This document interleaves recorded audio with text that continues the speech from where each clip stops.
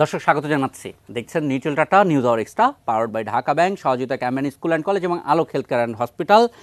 আজকে চলমান অবরোধের এই মুহূর্তে আমরা আসলে মানুষের মনে প্রশ্ন জাগছে, অবরোধের শেষ কোথায় বা অবরোধের পরে কি হবে। আমরা শিরোনাম দিয়েছি অবরোধের পরে। আমাদের সঙ্গে আছেন সাবেক মন্ত্রী এবং আওয়ামী লীগের নেতা তারানা হালিম, স্বাগত জানাচ্ছি। অনেকদিন পর এটি নিউজে এসেছেন, ধন্যবাদ জানাচ্ছি। আছেন গোলাম মোল্লা রনি, রাজনীতিবিদ, লেখক, কলামিস্ট, আপনাকেও স্বাগত জানাচ্ছি। জনাব গোলাম মোল্লা রনি, আপনার কাছে অবরোধের পরে কি, এটা তো শুনতেই চাই। তার আগে অবরোধের আগে যা ঘটে গেল, আমার সহকর্মীদের মার খেতে হলো রাজধানীর রাজপথে, সাংবাদিকদের মারা বোধ হয় রাজনীতিবিদদের একটা ফ্যাশন। এই ফ্যাশনটাকে কিভাবে দেখেন, এটা দিয়ে শুরু করতে চাই। না, প্রথমত হলো আপনি সাংবাদিককে কেন মানুষ বলছেন না? ওখানে শুধু সাংবাদিক মার খায়নি, পুলিশ মার খেয়েছে, রাজনৈতিক কর্মী মার খেয়েছে, মানুষ মার খেয়েছে। মানুষকে যারা মারে, তারা যে ধরনেরই প্রাণী হোক না কেন, আপনি অ্যাটলিস্ট তাদেরকে ভালো মানুষ বলতে পারেন না।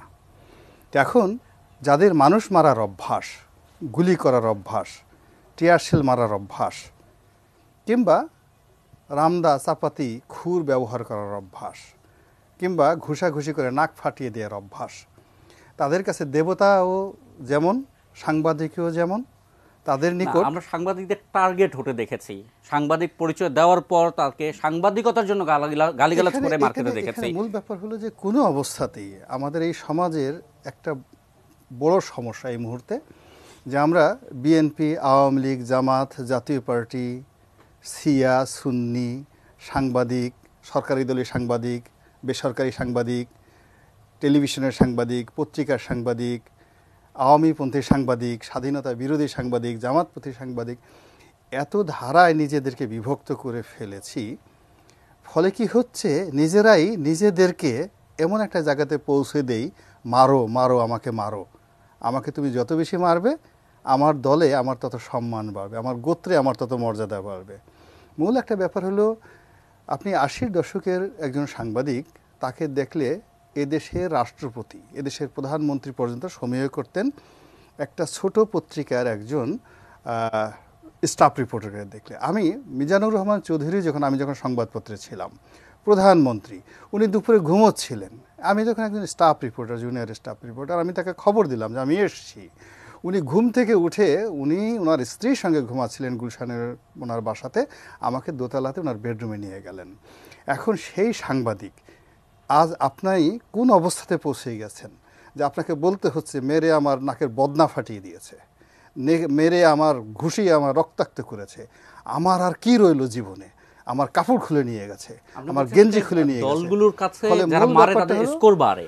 মূল ব্যাপারটা হলো যে প্রতিটি শুধু সাংবাদিক নয়, ইভেন যে রাজনৈতিক কর্মী মার খাচ্ছে, ইভেন যে পুলিশ মার খাচ্ছে, প্রত্যেকটা মানুষই তার নিজ নিজ যে দক্ষতা, অভিজ্ঞতা এবং তার পেশাগত যে ক্রেডেনশিয়ালিটি এবং ক্রেডিবিলিটি, এই জিনিসগুলো তার হারিয়ে ফেলেছে। এখন কোনো নাম যতক্ষণ না পর্যন্ত মানুষের মধ্যে সম্ভ্রম সৃষ্টি না করবে, ততক্ষণ পর্যন্ত এনি রায়োটের মধ্যে যখন একটা মারামারি হয়ে যায়, এবং যাকে বলে গণপিটনি, গ্রামে আমরা আঞ্চলিক ভাষায় বলে হাডুরা মায়ের, এই অবস্থার মধ্যে বলছি না, কারণ ওখানে সাধারণ মানুষ যারা ছিলেন তাদের থেকে আলাদা করে সাংবাদিকদের মারা হয়েছে। আপনি বলছেন যে স্কোর বাড়ে দলের কাছে, কিরকম বাড়ে? একটু সাংবাদিক মারলে কতটা স্কোর বাড়ে? সাংবাদিক মারলে স্কোর বাড়ে না। অনেক সাংবাদিক ইচ্ছা করে মার খেতে যায়, মার খেয়ে মানে তারা যেখান থেকে সুবিধা পায় সেখানে তাদের স্কোর বাড়ে। আমি কথাটা এই বলেছি যে দেখেন, আমি এই যে দলের কাছে সেই নেতাকর্মীদের না না না দলের কাছে নেবে না, আমি সাংবাদিকদের স্কোর বাড়ে। মানে যে মার খেলো, যেমন ধরেন আমরা যে 25-30 জন সাংবাদিককে বেধড়ক মার খেতে দেখলাম 28 তারিখে, এরা স্কোর বাড়াতে মার খেতে গিয়েছে। আমি ঠিক তাদেরকে মেনশন করে ওই দিনের ঘটনাকে আমি ওই দিনের ঘটনা ধরে বলছি, একটু বলবেন? বলছি আমি সেই দিনের ঘটনা করে অ্যাজ এ হোল যেটা বলছি সেটি হলো, আমাদের এই সমাজে ধরুন একজন দলীয় সাংবাদিক, সে পোলাও খায়, ইলিশ খায়, কোরমা খায়, বিদেশে যেতে চায়, টিকিট পায়, 1 বছর পেলো, আর 1 বছর পেলো না, এই বছর নিউ ইয়র্কে গেল, কিন্তু আগামী বছর তার প্রতিদ্বন্দ্বী চলে গেল। এখন সে যদি এইরকম একটা জায়গাতে দেখাতে পারে, আমি মার খেয়েছি, হাসপাতালে গিয়েছি এই দলের জন্য, আজ আপনার এই দল করার, আপনাকে কভার করতে গিয়ে আমার এই দুর্দশা হয়েছে, সো আমাকে একটু দয়া করেন, তো এর জন্য অনেক ইচ্ছে করে কিন্তু মার খেতে যায় এই সমাজে। মানে ঘটনাগুলোতে কি আপনার এই সন্দেহ তৈরি হয়েছে যে সাংবাদিকরা ইচ্ছা করে মার খেতে গিয়েছে? আমি আসলে কোনো মানুষকে ছোট করে বা কাউকে এরকম ভাবে ইচ্ছে করে মার খেয়ে এই কথা বলি না। আমি বলছি টোটাল সমাজ ব্যবস্থাটা। আমি সেটা বুঝেছি, আমি একটু 28 তারিখের ঘটনাটা ফোকাস করতে চাই। আমার মূল 28 তারিখের ঘটনাটা শুনেন। 28 তারিখের ঘটনা ইটস এ কম্বিনেশন অফ দেশে বিদেশে বহু বিতর্ক আছে, বহু মানে কথা আছে পক্ষে এবং বিপক্ষে। এখন ওই বিতর্ক নিয়ে যদি আপনি শুধুমাত্র আজকেই আলোচনা করেন, আপনার কমেন্টসটা জানতে চাই, কারণ আপনি লেখক কলামিস্ট, এক প্রকার সাংবাদিকতা করেছেন খুব জোরালোভাবে, এখনো লেখেন। না আমি সাংবাদিকতা থেকে ঘটনা আপনার ব্যক্তিগত একটা ফিলিং কাজ করে কিনা সেটা জানতে চাই। আমার কাছে ব্যক্তিগত কথা আমি বলি, আমি শুধু সংবাদপত্রে চাকরি করিনি, 80 দশক থেকে আমি সংবাদপত্রের সাথে জড়িত আছি, সেজন্যই। এবং এখনো পর্যন্ত বাংলাদেশের প্রথম শ্রেণীর একটা পত্রিকায় আমি প্রতি সপ্তাহে একটা নিয়মিত কলামিস্ট, এর আগে 4-5টা পত্রিকা লিখতাম। ফলে একজন সংবাদপত্র কর্মীর গায়ে হাত পড়েছে, এই হাতটা আমার কাছে মনে হয়েছে যে আমার উপর পড়েছে।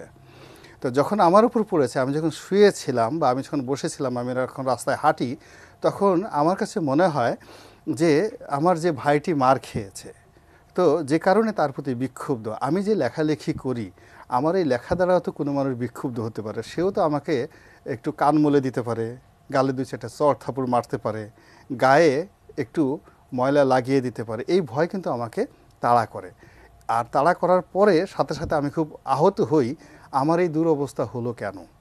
আমার পূর্বপুরুষরা তো মার খেত না, আমার বড় ভাইরা তো মার খেত না, বরং যেখানে মারামারি হতো, উভয় পক্ষ যখন দেখতো আমার বড় ভাইদেরকে, মানে সাংবাদিকদের বড় ভাইদের, আমার পূর্বপুরুষদের দেখতো, তখন তাদেরকে আলাদা জায়গা করে দিত এবং কখনো তারা যদি দুর্ঘটনা ঘটতো, কিন্তু টার্গেট করে 80-র দশকে ইত্তেফাকের, ইনকিলাবের একজনের সাংবাদিককে মেরেছে, অবজারভারের একজন সাংবাদিককে মেরেছে, কিয়ামত হয়ে যেত বাংলাদেশে। এই ঘটনা কখনো ঘটেনি।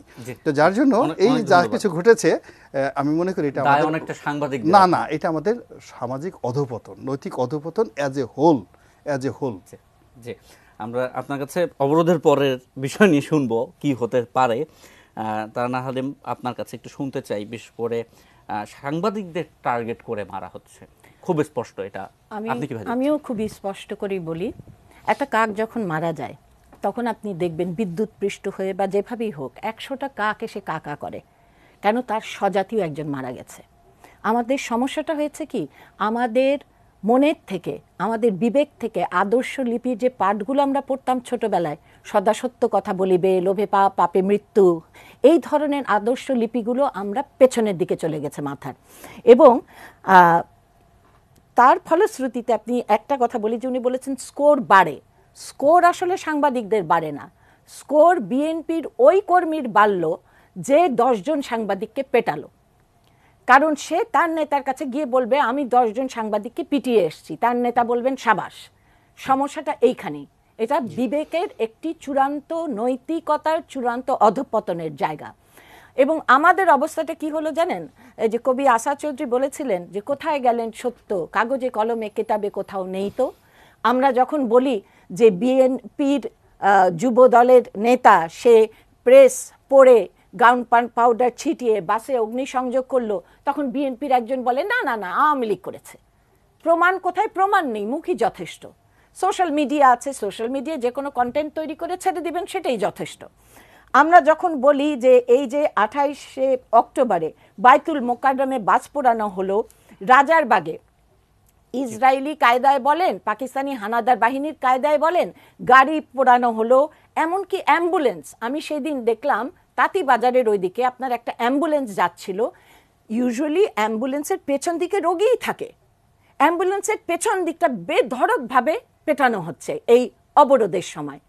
তো এটা কি? আপনি এই করে মানুষের জন্য বিএনপি গণতান্ত্রিক অধিকার আনবে? মানুষকে পুড়িয়ে, গতবারের মতো 2014-তে আমরা একটা স্লোগান দিয়েছিলাম, মায়ের কোলে দগ্ধ শিশু এ রাজনীতি নয় অন্য কিছু, আপনাদের যদি মনে থাকে। এই অগ্নি সন্ত্রাস করে 341 জন মানুষকে মেরে 500টি স্কুল ভস্মীভূত করে 1700টি যানবাহনে অগ্নি সন্ত্রাস চালিয়ে মায়ের কোল খালি করে তারা কোন গণতন্ত্র এনেছেন এটা আমি জানতে চাই, কোন মানবাধিকার? আপনারা কিন্তু আওয়ামী লীগের নেতাকর্মীরা নিয়মিত এই কথাগুলো বলছেন, কিন্তু আমরা সোশ্যাল মিডিয়া, আপনি সোশ্যাল মিডিয়ার কথা বলছেন যে সোশ্যাল মিডিয়া কন্টেন্ট তৈরি করে ছেড়ে দেওয়া হলো, সোশ্যাল মিডিয়ায় কিন্তু আমরা এর বিরুদ্ধে কন্টেন্টের সয়লাভ দেখি। আওয়ামী লীগ কি সোশ্যাল মিডিয়ায় মার খেয়ে বসে আছে একেবারে? আমি যদি সত্যি কথা বলি, সোশ্যাল মিডিয়ায় অ্যাকচুয়ালি অনেক মানে আপনার দীর্ঘদিন ধরে বিএনপির এই প্রপাগান্ডা মেশিন, অ্যাকচুয়ালি বিএনপির এই যে আন্দোলন, এই আন্দোলনে একটা প্যাটার্ন আছে। আমি গতকাল একটা টক শোতে গিয়েছি, আমি বলেছি একটা প্যাটার্ন আছে।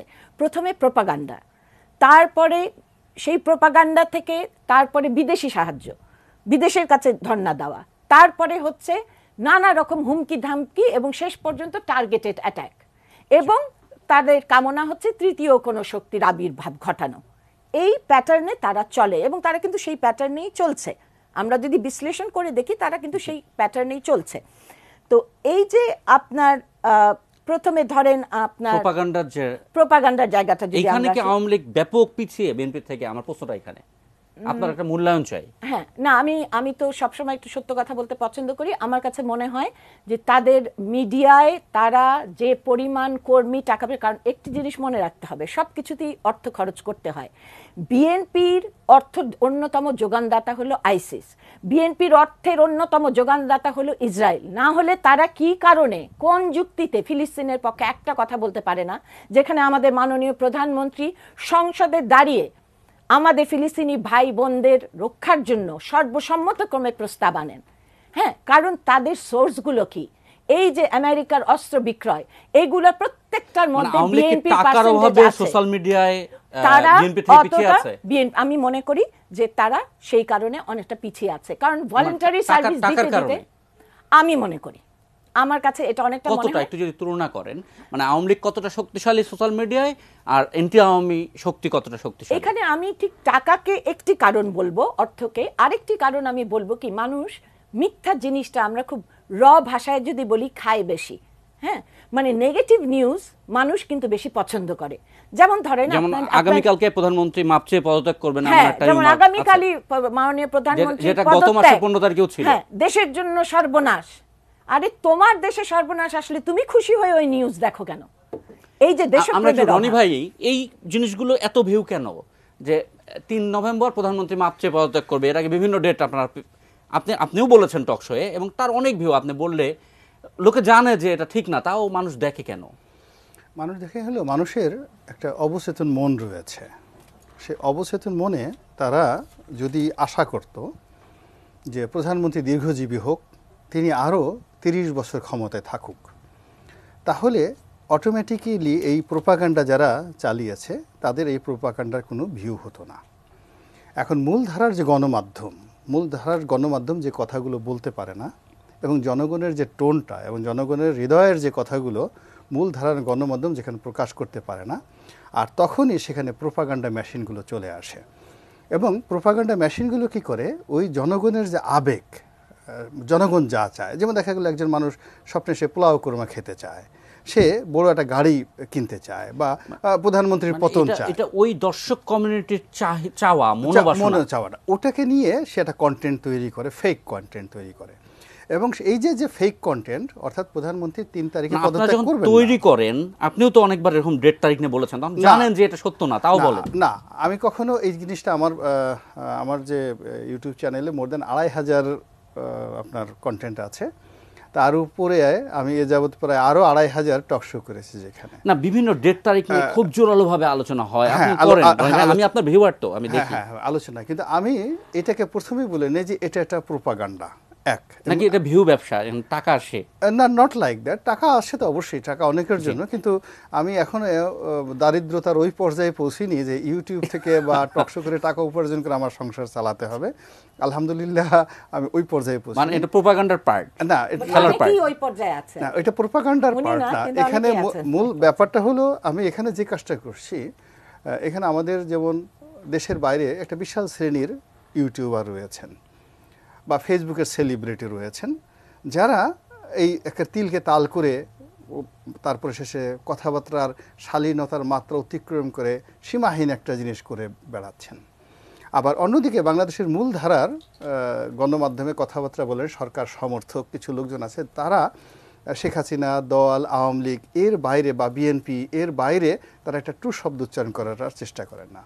আমি একজন সংবাদ বিশ্লেষক হিসেবে ওই যে তারা যে প্রোপাগান্ডা মেশিনগুলো চালাচ্ছে বা এরা যে একসিটে কথা বলছে এর মাঝামাঝি আসলে রিয়েল ফ্যাক্ট এবং ডিফ্যাক্টটা কি এই জিনিসটা বলি। তবে হ্যাঁ, কোনো একটি ঘটনা যেন দর্শকদের দৃষ্টি আকর্ষণ করে এজন্য দেখা যাচ্ছে অনেক সময় হেডলাইন বা থাম্বনেইলে এমন কিছু বক্তব্য থাকে যেটা আমার মূল বক্তব্যের সাথে থাকে না। তা আমি সবসময় যেটা চেষ্টা করি সেটা হলো যে প্রকৃত সত্যটিকে তুলে নেওয়ার জন্য। যেমন এই যে 3 তারিখে প্রধানমন্ত্রী পদত্যাগ করবেন, এখন এই ব্যাপারে আপনি দেখবেন যে আমি স্পষ্টতই বলেছি যে এটা একটা প্রোপাগান্ডা, এবং আমি আর সিক্স সেন্স বলতেছে যে আমেরিকা বা অন্য কারো এমন কোনো পর্যায়ে নাই, এমন কোনো অবস্থা নাই তারা যদি এখন বাংলাদেশের 7ম নৌবহর পাঠিয়ে প্রধানমন্ত্রীকে ধরে নিয়ে যায় এবং নিয়ে যদি আমেরিকাতে গিয়ে রেজিগনেশন সিগনেচার করায় সেটা আলাদা একটা জিনিস, কিন্তু বাংলাদেশের প্রেক্ষাপটে 3 তারিখে তিনি পদত্যাগ করবেন আমার সিক্স সেন্স এটা একেবারে ইম্পসিবল মনে হচ্ছে।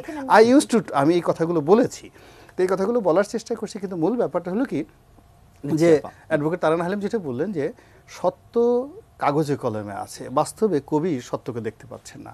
তো এখানে মানে আপনার প্রোপাগান্ডার মেশিনগুলো এত বেশি, গালাগালটা এত বেশি, নেতিবাচক কথাবার্তা এত বেশি, এখানে আপনি খুব বেশি সত্য কথা আপনার কাছেও শুনতে চাই।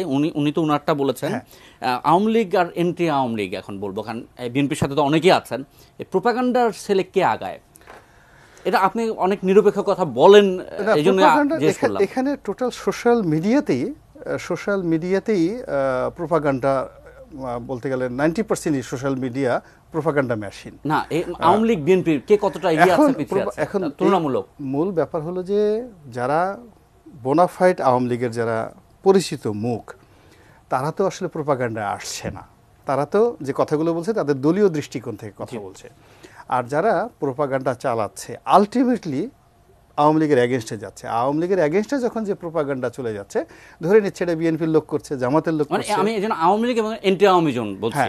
এখন যেহেতু আওয়ামী লীগ ক্ষমতায় আছে, ফলে আওয়ামী লীগের বিরুদ্ধে যে প্রোপাগান্ডা এটি পাবলিক বেশি খাচ্ছে, মানে এটার বাজার ভালো। হ্যাঁ, এটার বাজার ভালো। আমরা একজন দর্শকের টেলিফোন নিয়ে নেই। দর্শক যদি কেউ লাইনে থাকেন একটু নাম বলে প্রশ্ন বা মন্তব্য করবেন। হ্যালো, আসসালামু আলাইকুম। জি, আপনি নাম বলে প্রশ্ন করুন। জি, হ্যালো, আসসালামু আলাইকুম। আমি মারুফ বলছি কিশোরগঞ্জ থেকে। জি মারুফ সাহেব, আমরা শুনতে পাচ্ছি। জি জি, আমার প্রশ্ন হচ্ছে যে বর্তমান মাননীয় প্রধানমন্ত্রীর নেতৃত্বে বাংলাদেশ সুন্দরভাবে এগিয়ে যাচ্ছে। মাননীয় প্রধানমন্ত্রীর অনেক অবদান রয়েছে বাংলাদেশের উন্নয়নের জন্য, কিন্তু একটি জায়গায় আজকে যে বিষয়ে আপনার একটু আগে আলোচনা করেছেন সেটা হচ্ছে যে মিডিয়া, যে সোশ্যাল মিডিয়া যে একটা নেগেটিভ যে প্রচার হচ্ছে, এটা আসলে আওয়ামী লীগ ট্যাকেল দিতে পারছে না। এ বিষয়ে আমি আজকের অনুষ্ঠানের মাধ্যমে মাননীয় প্রধানমন্ত্রী সহ যারা এগুলোর সাথে জড়িত অবশ্যই। জনাব মারুফ, অনেক ধন্যবাদ। আপনার প্রশ্নটা মনে হয় এক লাইনে ছিল, social media propaganda Awami League ঠেকাতে পারছে না। তারা না হলে যদি এখানে আমি বলি, প্রোপাগান্ডা মানুষ করে কিসের জন্য?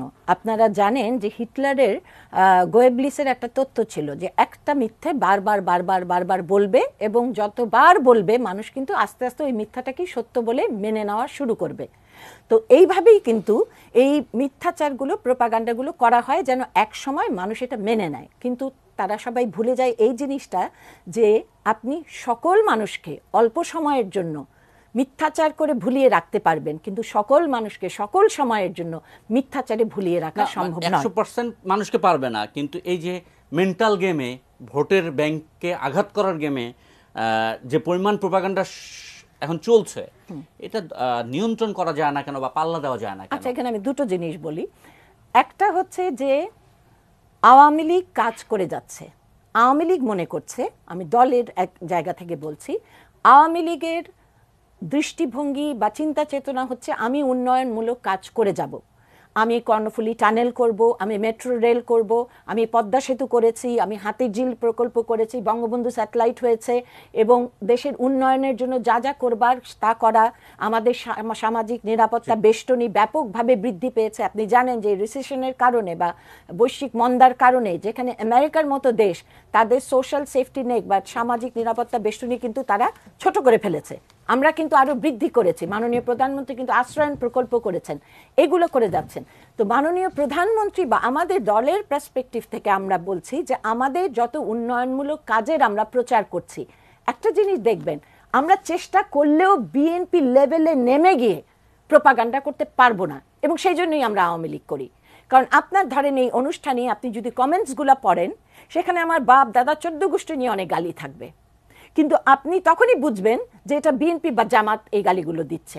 আপনি যখন আওয়ামী লীগের কোনো কমেন্ট দেখবেন, তখন দেখবেন ওখানে লেখা থাকবে ধন্যবাদ তারান আপা ভালো বলেছেন, হ্যাঁ, কিংবা রনি ভাই খুবই খারাপ বলেছেন, 100% না, কিছু অনেক অধিকাংশে। অর্থাৎ আমরা কেন আওয়ামী লীগ করি? কারণ আমি ব্যক্তিগতভাবে অহিংস রাজনীতিতে বিশ্বাস করি, 1। 2 নম্বর হচ্ছে আমরা একটা লেভেলে নেমে গিয়ে আমাদের পারিবারিক শিক্ষা, দলীয় শিক্ষা, বঙ্গবন্ধুর শিক্ষা, এগুলো থেকে নিচে নেমে গিয়ে আমরা ওই লেভেলে গিয়ে বাপ মা তুলে গালিগালাজ করতে পারি না, এবং আমাদের পক্ষে, দলের পক্ষেও কোনো মিথ্যা কন্টেন্ট তৈরি করা সম্ভব নয়, কারণ আমরা ওই জিনিসগুলোতে বিশ্বাস করি না। আওয়ামী লীগ যে করে না একেবারে, এটা কি খুব জোর গলায় বলবেন? হ্যাঁ, জোর গলায় বলতে চাই, আওয়ামী লীগ মিথ্যা কন্টেন্ট তৈরি করে না, সত্যটাকে একটু হাস্যরসাত্মকভাবে উপস্থাপন করে থাকেন, অথবা দেখা যায় যে সত্যটাকে একটু কার্টুন স্টাইলে উপস্থাপন করে থাকেন, কিন্তু একেবারে মিথ্যা জিনিস, মিথ্যা বিষয় জুসকে মত বলে চালানোর চেষ্টাও করে থাকে। অ্যাপেল জুসকে মত বলে চালানোর চেষ্টা দুই পক্ষেই দেখেছি আমরা, যে কোনো জুসের গ্লাসকে মত বলে চালানোর চেষ্টা দুই পক্ষে দেখেছি আমরা। মানে এখন আপনিও জানেন না ওটা অ্যাপেল জুস কিনা, আমিও জানি না ওটা অ্যাপেল জুস কিনা। আমার মন তো ভালো আপা, আমি তো ভালো মনে অ্যাপেল জুস ধরে নেব। হ্যাঁ, আমি ওই অ্যাপেল জুসের উপর কমেন্ট করতে চাই না, কারণ অ্যাপেল জুসটা আসলে অ্যাপেল জুস কিনা আপনিও জানেন না, আমিও জানেন না। As long as I am not a witness to the event, জবাব যেহেতু আমি দিতে পারছি না, আমি সেফগার্ডে চলে যাই, একটা বিরতি নেই, তারপরে এসে অবরোধের পরে কি হবে এটা শোনার চেষ্টা করব। দর্শক, Nitol tata news hour extra দেখছেন, পাওয়ার্ড বাই ঢাকা ব্যাংক, সহযোগিতা ক্যাম্পেন স্কুল অ্যান্ড কলেজ এবং আলোক হেলথ কেয়ার অ্যান্ড হসপিটাল। একটা বিরতি নিয়েই ফিরি।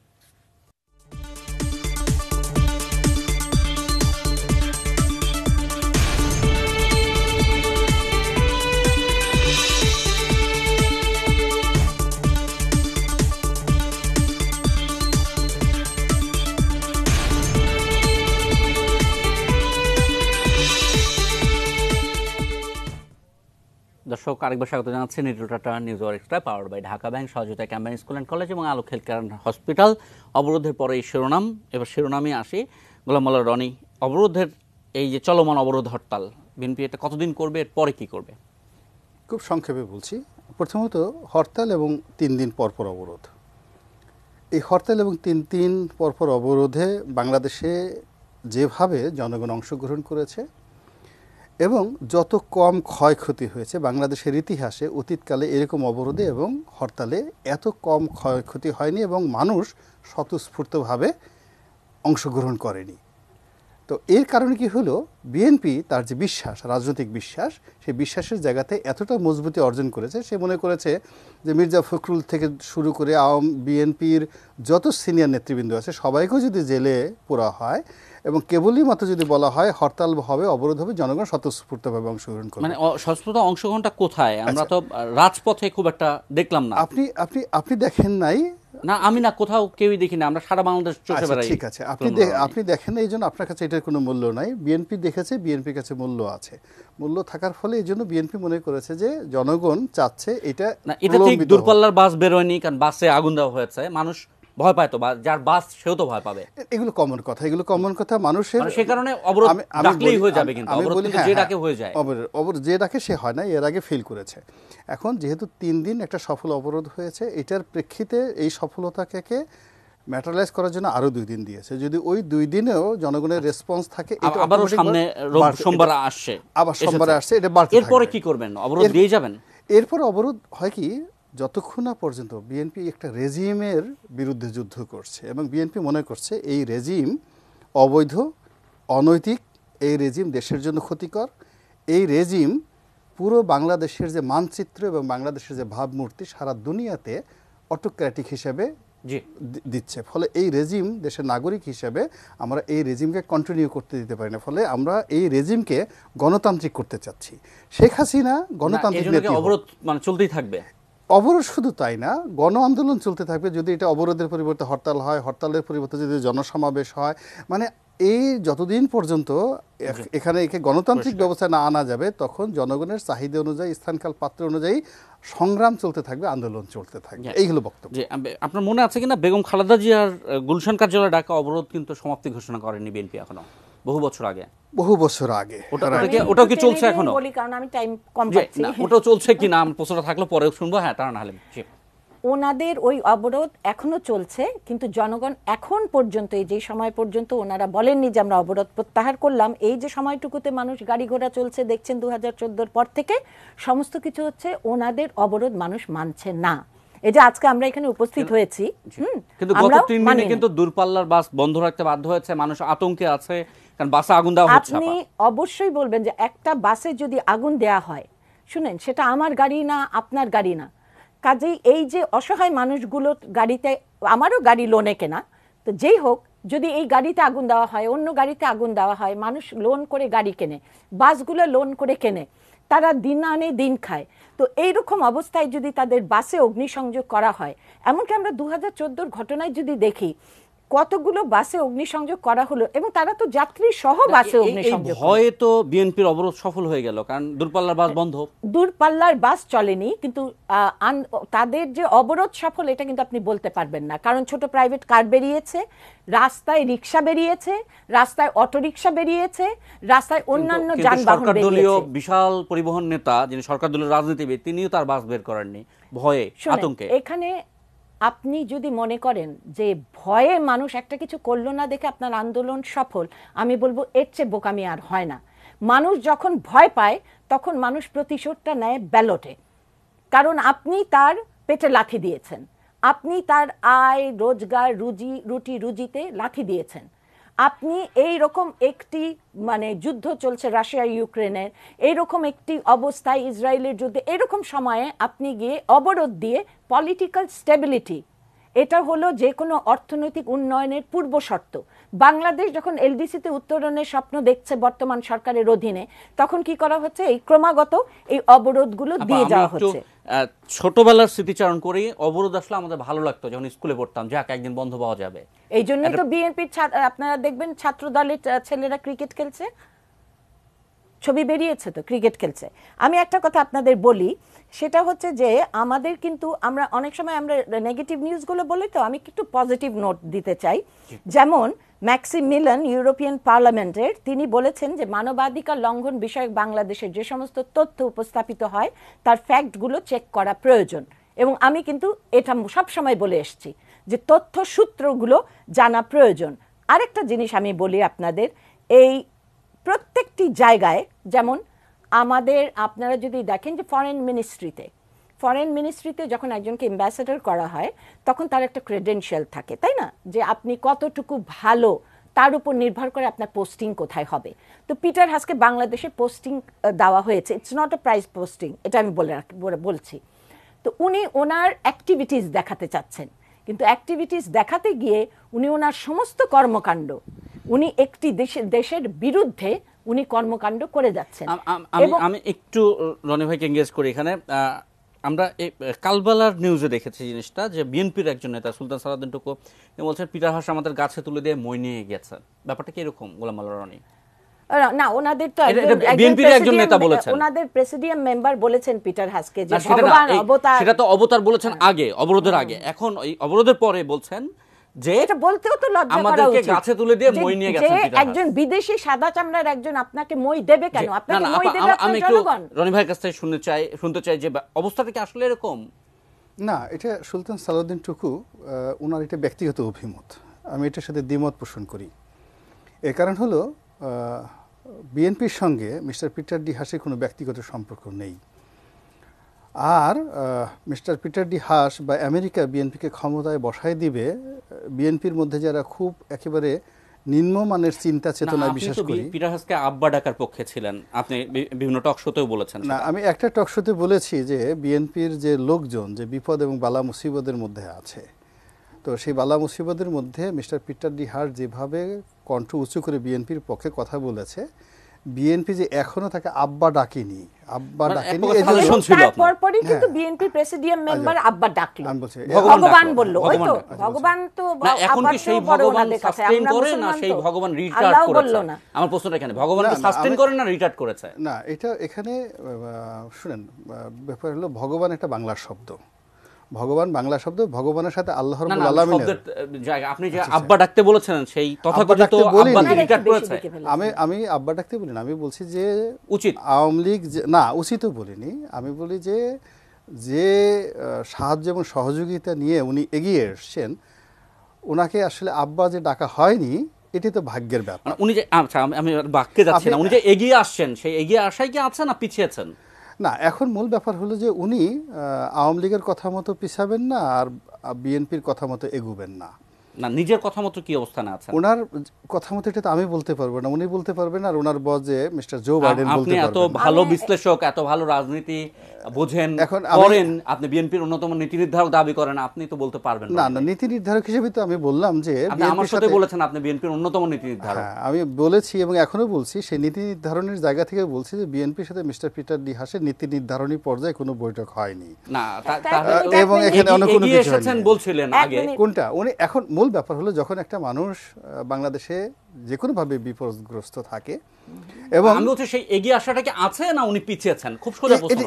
এটা ওনার মূল ব্যাপারটা হলো যে এখন বিএনপির যারা লোকজন তারা, আপনিও তো বিএনপির নীতি নির্ধারক, বিএনপির যারা আচ্ছা, লোকজন। এখানে আমি একটু প্লিজ বলি, আমার মনে হয় না আমরা কোথাও গিয়ে পৌঁছাচ্ছি, আমি একটু পৌঁছাতে চাই। পৌঁছাচ্ছি এই জায়গায় যে উনি বিএনপির নীতি নির্ধারক পিটার হাস। উনি নীতি নির্ধারক না হলে সিইসি তো ওনাকে ডাকেন নাই। উনি হঠাৎ করে যখন দেখলেন যে এই সহিংস আন্দোলনে বিএনপির এক জনসমর্থন শূন্যের কোঠায় চলে যাচ্ছে, তখন উনি দৌড়ে গিয়ে সিইসি কে বললেন শর্তহীন আলোচনার এই প্রস্তাবটা দেন। ওনার এত দায় কি বিএনপির প্রতি? ওনার এত দায় কি? কারণ ওনার দেশের প্রেসিডেন্ট বাইডেন যিনি আছেন, তার পুত্রের যে লবিস্ট ফার্ম আছে ব্লু স্টার স্ট্র্যাটেজিস, সেটাকে $1,20,000 দিয়ে মাসিক রিটেইনার ফি দিয়ে বিএনপি রিটেইনার হিসেবে রেখেছে। It is a conflict of interest. আপনার দাবি পিটার হাস এখনো বিএনপির পক্ষেই আছেন? বিএনপির পক্ষে থাকার জন্যই উনি এসেছেন, বিএনপির পক্ষে থাকার জন্যই ওই লবিস্ট ফার্ম ওনাদের প্রেসিডেন্টের পুত্রের লবিস্ট ফার্ম। তো পিটার হাস তো ওনারই প্রতিনিধিত্ব করবেন এবং ওনাদেরই প্রতিনিধিত্ব করছেন। আবার তারেক রহমান ওখান থেকে উনি বলছেন, আমি একটা কথা বলি, একটা দল বিএনপি, আপনারা রাস্তায় তাদের নেতা বসে বসে ভিডিও কনফারেন্সিং, পিছনে টিভি চলছে, লাক্সারিয়াস বাসায় দাঁড়িয়ে দাঁড়িয়ে উনি বলছেন আন্দোলন যেখানে থেমে যাবে তোমরা আবার সেখান থেকে উঠে দাঁড়াবে, আবার আন্দোলন করবে, আবার আন্দোলন করবে। এইভাবে ভিডিও কলে বসে বসে আন্দোলন করা, বঙ্গবন্ধুকে দেখে কিছুই শেখেননি, শেখ হাসিনাকে দেখে কিছুই শেখেননি। নৌকায় করে পায়ে কাদা পেরিয়ে, আমরাও তো স্টুডেন্ট বয়স থেকে আন্দোলন করেছি, না খেয়ে থেকেছি, একটা চীনা বাদাম খেয়ে সারাদিন কাটিয়ে দিয়েছি। আর উনি কি সুন্দর করে আন্দোলন করছেন। এমন নেতৃত্ববিহীন আন্দোলন হলো কান্ডারিবিহীন একটা নৌকার মতো, যেটা গন্তব্যে পৌঁছাবে না। আর আমাদের কান্ডারি রয়েছে শেখ হাসিনা, নিশ্চয়ই গন্তব্যে আমরা পৌঁছাবো। আর রনি সাহেব, আপনার সঙ্গে নিশ্চয়ই দেখা হবে বিজয়ে। কোথায় দেখা হবে রনি সাহেবের সাথে? বিজয়ে দেখা হবে। মানে কোথায়? পার্লামেন্টে? ইনশাআল্লাহ পার্লামেন্টে। আমরা তো আশা করছি যে আমরা মানে রনি সাহেবকেও আশা করেন বিএনপির হয়ে বা ধানের শীষের হয়ে পার্লামেন্টে যাবেন? এখন এটা রনি সাহেবদের সিদ্ধান্ত, মোস্ট ওয়েলকাম। আপনারা যদি আসেন নির্বাচনে, হোয়াই নট? তার বক্তব্যটা সেই গোপাল ভাঁড়ের বিখ্যাত কাহিনীর মতো, যে আমি গোপাল ভাঁড়ের গল্পটা বিরতির পর শুনি। রনি ভাই, আপনি হারিয়ে ফেলবেন না আশা করি। অবরোধের পরে এই নিয়ে আলোচনা। Nitol tata news hour extra আছে, পাওয়ার্ড বাই ঢাকা ব্যাংক, সহযোগিতা ক্যাম্পেন স্কুল অ্যান্ড কলেজ এবং আলোক হেলথ কেয়ার অ্যান্ড হসপিটাল। আরেকটা বিরতি নিয়ে ফিরছি।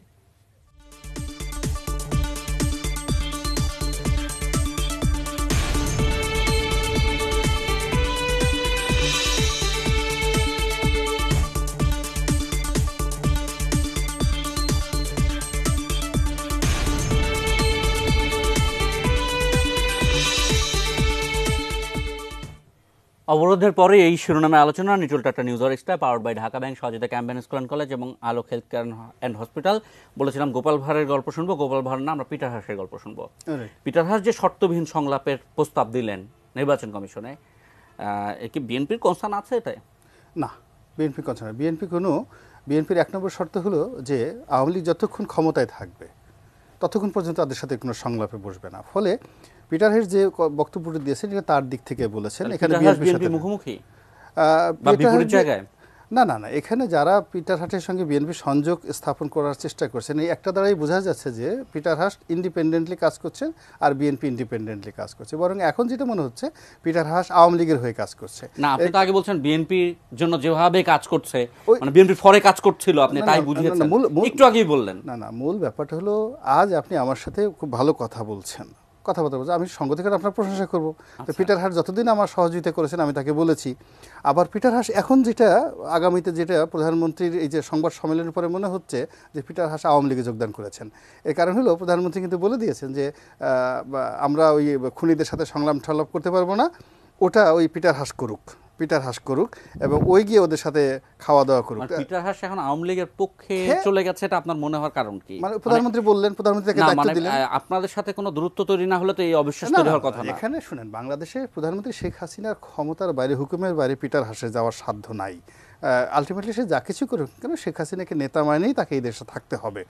এটা রুলস অফ বিজনেস থেকে শুরু করে সব জায়গাতে এবং রিয়েল বাস্তবতা। আপনি দেখেন নাই, সে অনেক দিন অভিমান করে থাকলো যে সে পুলিশ প্রোটোকল নেবে না, এরপরে সে পুলিশ প্রোটোকল চাইলো, তাকে দেওয়া হলো না। এখন আবার আনসার নিল। উপর যে বিএনপির আস্থা ভরসা, বা আপনি যে ওই যে একটু দুষ্টুমি করেই বলছিলেন শব্দটা আব্বা ডাকা উচিত বা দরকার, না আমি দুষ্টুমি করে বলি না, আমি সিরিয়াসলি বলি। এই জায়গায় কি পট পরিবর্তন ঘটলো, মানে কাহিনী পাল্টে গেল? না না, পাল্টে এখানে মানুষের ঘটনা হলো পিটার হাস যখন আমাদেরকে সাহায্য করেছেন, আমরা সবাই কৃতজ্ঞতার সাথে তাকে স্মরণ করেছি এবং অনাগত দিনে স্মরণ করব।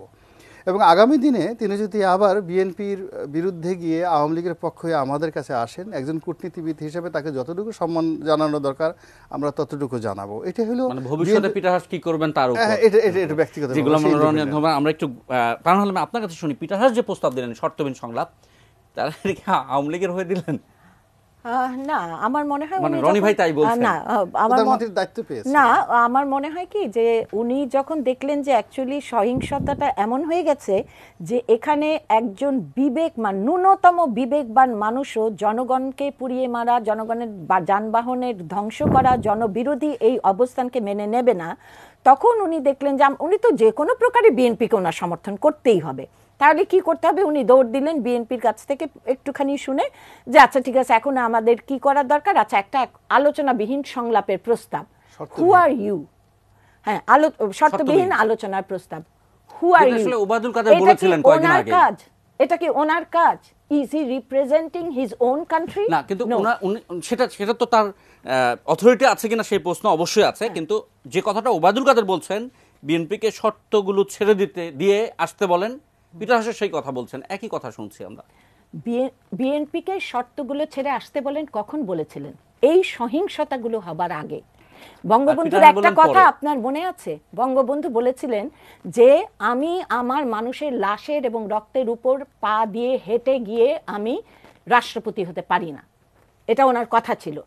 একই কথা ওনার কন্যা বলেছেন। এটা চিন্তা করতে হবে যে এই ধরনের সহিংসতা করবেন, আবার বলবেন। উনি নিজেকে অনেক সময় বলেন কি আমি নীলকণ্ঠী, কারণ উনি জানেন ওনার বাবার, ওনার সম্পূর্ণ বংশ, আমাদের রেহানা আপা ছাড়া উনি এই বেনিফিশিয়ারি, এই হত্যাকাণ্ডের ছিল জিয়াউর রহমান। উনি ওনার পিতা হত্যার বিচার পাননি ইনডেমনিটি আইনের জন্য, বেনিফিশিয়ারিকে জিয়াউর রহমান। তারপরে আসেন যে সেই 1975 সাল থেকে নিয়ে শুরু করে 21শে আগস্টের গ্রেনেড হামলা উনি দেখেছেন, এবং এই সমস্ত কিছু 10টা অস্ত্র মামলা ওনার উপর 18 বার থেকে 22 বার প্রধানমন্ত্রী সংসদেও এই কথাগুলি বলেছেন। এত কিছুর পরে উনি নীলকণ্ঠী হয়েই কিন্তু একবার সংলাপে বসেছেন। উনি খালেদা জিয়াকে ফোন দিয়েছেন। এইসব কারণেই কি পিটার হাস আগের অবস্থান থেকে সরে আসলেন? না, আমি দুটো বলি। ওনাকে তারপরও মাননীয় প্রধানমন্ত্রী ফোন দিয়েছেন আলোচনায়, কিন্তু একবার বিএনপি তারপরও বসেছে, অর্থাৎ উনি একবার নীলকণ্ঠী হয়েছেন। আমি একজন নীলকণ্ঠীকে বারবার নীলকণ্ঠী হয়ে বিষ হজম করতে বলতে পারি না। আমাদেরও একটা এথিক্স থাকতে হবে, আমাদেরও দলের প্রতি একটা কমিটমেন্ট থাকতে হবে। বারবার কিন্তু বিষ হজম করা যায় না। এখন হ্যাঁ, আমি এখন পিটার হাসের কথা বলি। পিটার হাস বিএনপির প্রতিনিধিত্ব করছেন, সহজ সরল সোজা ভাষায় আমি বলছি। আমি তো বুঝি তার দেশের প্রতিনিধিত্ব করছেন না, উনি দেশের প্রতিনিধিত্ব করতে এসছেন। এসে উনি ওনার স্কোর বাড়ানো, ওনার অ্যাক্টিভিটিস আমেরিকার কাছে, স্টেট ডিপার্টমেন্টের কাছে উনি দেখাতে চাচ্ছেন হি ইজ ভেরি অ্যাক্টিভ, এবং ওটা দেখানোর জন্য উনি কি করলেন দেখলেন যে আচ্ছা ঠিক আছে, আমি এখন যদি একটু গণতন্ত্রের কথা বলি, আমেরিকা গণতন্ত্রের কথা বলে কোন দেশে গণতন্ত্র এনেছে?